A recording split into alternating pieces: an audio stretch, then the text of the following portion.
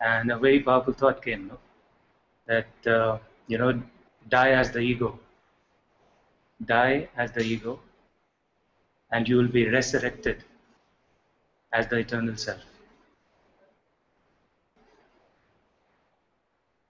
So we have to die as the ego first. I think maybe this is what resurrection means, actually. You die as the ego, and then resurrection is, kind of a rebirth. You're born again as the eternal self.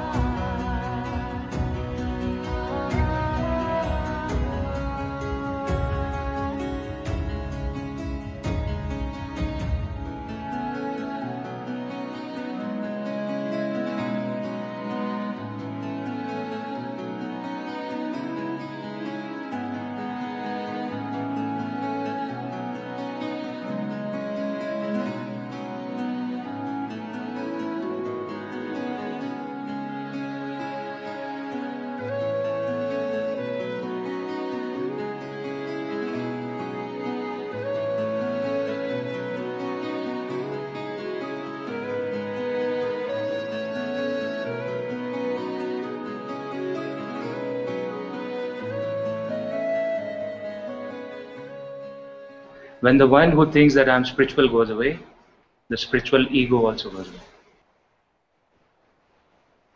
So don't define yourself, don't have this notion also that I'm spiritual, or have no definitions for yourself. Don't describe yourself. Be completely empty of self definitions, or trying to make, judge your progress also. Because the ego, the spiritual ego also comes in when we think that, I'm making progress. Last year I was I used to be in this I am presence only for like 20 minutes. Now I can be there for 20 hours. So something is judging all this. Something is.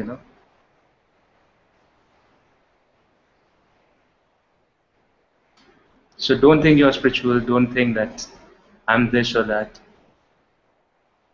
Have no labels for yourself.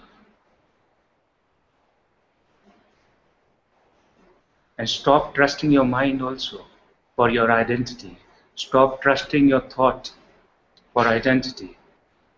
Because thought will say you are this, you are that, you are smart, you are spiritual, you are stupid, you are great, you are brilliant, you are a nobody. This is all what the mind is suggesting. But you are none of it.